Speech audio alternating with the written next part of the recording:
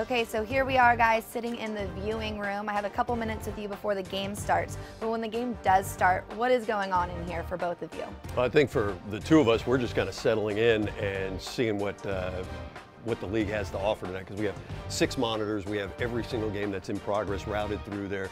And specific to our game, Mark and I have already talked about things throughout much of the day and even the night before. Yeah, some people might say, you know, why six TVs? Because it's like almost a dream come true. Because we can't fit 10 for guys. Yeah, but it really comes into play a lot during the year, because even the teams that we're playing next, we have the ability to watch.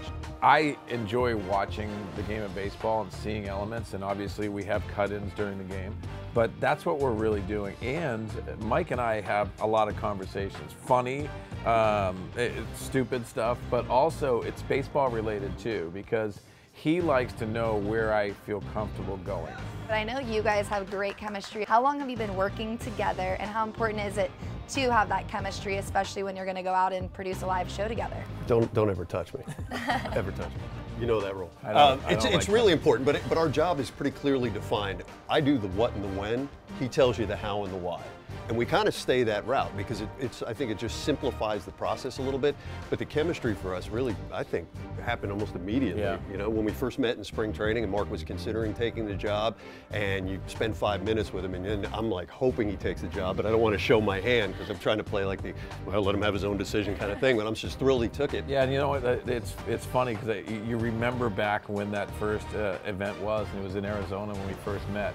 I told him he should have ordered the steak, and he went with the fish. And fish in Arizona, I don't know if you catch. Turns out fish Arizona's there, landlocked. So yeah. that was really where it started. We have a lot of fun, and honestly, we understand when it's supposed to be serious, but we like having a lot of fun. I think a lot of people are shocked when they see us around the ballpark, which we're able to go around and talk to some fans, that it is what's on air is what is off, and that's important to both of us. But our chemistry has become more of a friendship than it is on air. And I'm not going to buy him flowers, I'm not going to get him anything, but it really is, it's special to both of us. And I don't think a lot of people understand how spectacular he is at his job.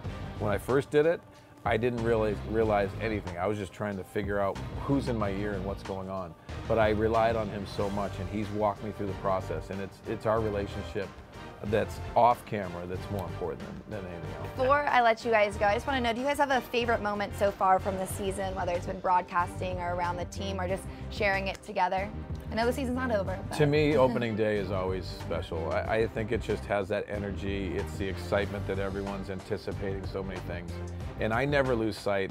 We always remember what it was as a player. It's so different, but it still has that energy and an excitement for everybody that's taking on a new season. So I would say opening day for me. Same. Everyone's on our set. Everyone has the ability to be excited again, and I think that's really what comes down.